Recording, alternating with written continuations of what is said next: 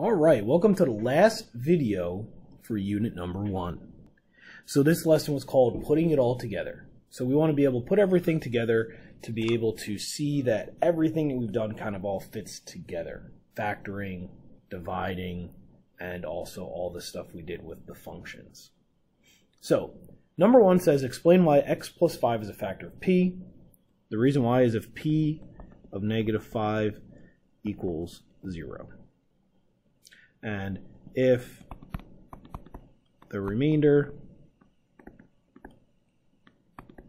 is 0, then x plus 5 is a factor. Knowing x plus 5 is a factor, let's factor p completely. So to do that, we're going to divide. I'm sure at this point you're all going to use synthetic division, so that's just how I'll do it as well. 2, 11, negative 3, negative 44, and negative 20. So the 2 comes down. That's negative 10, which makes 1. Negative 5, negative 8, 40, negative 4, positive 20, remainder of 0. Awesome. That means that we are on our way to factoring this. So I know that p of x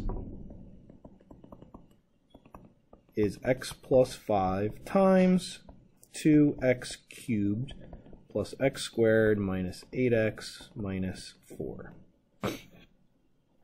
Now, since I don't know any other factors, I can't divide this, but I can factor it by grouping. So if I do x squared, I'm left with 2x plus 1. If I do negative 4, I'm left with 2x plus 1. So now I know that p of x is equal to x plus 5 times 2x plus 1 times x squared minus 4, which we also know is factored completely. So we have p of x equals x plus 5, 2x plus 1, x plus 2, and x minus 2. So once I know all the factors, I can state our solutions. So I know that our solutions are going to be negative 5, negative 2, negative 1/2, and positive 2, all of which have a multiplicity of 1. Since they all have a multiplicity of 1, I know this is going to be a degree 4 polynomial. Also, I knew that from the beginning because the highest exponent was 4. So everything we did here matches. So if I have a degree 4 polynomial with a leading coefficient of a positive number, I know the end behavior.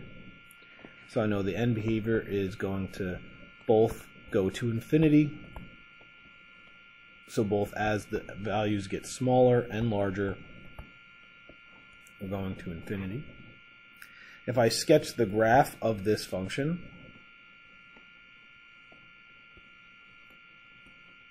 first thing I'll do is put in my x-intercepts. I know my graph is going to end up here and start up here. And at each intercept, it's going to pass through. So it's going to come down and pass through, pass through, pass through, pass through. Everything works out well. Also, if you're really good, you know that this is the y-intercept. So then we could go through and make this point down here negative 20.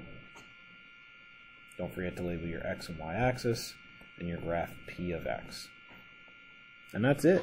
That is unit number 1. Congratulations, you're down 1. You got a bunch left. All right, hopefully this video helps, and start studying for your test next week. Remember, your test is on Tuesday for Accelerated. Good luck.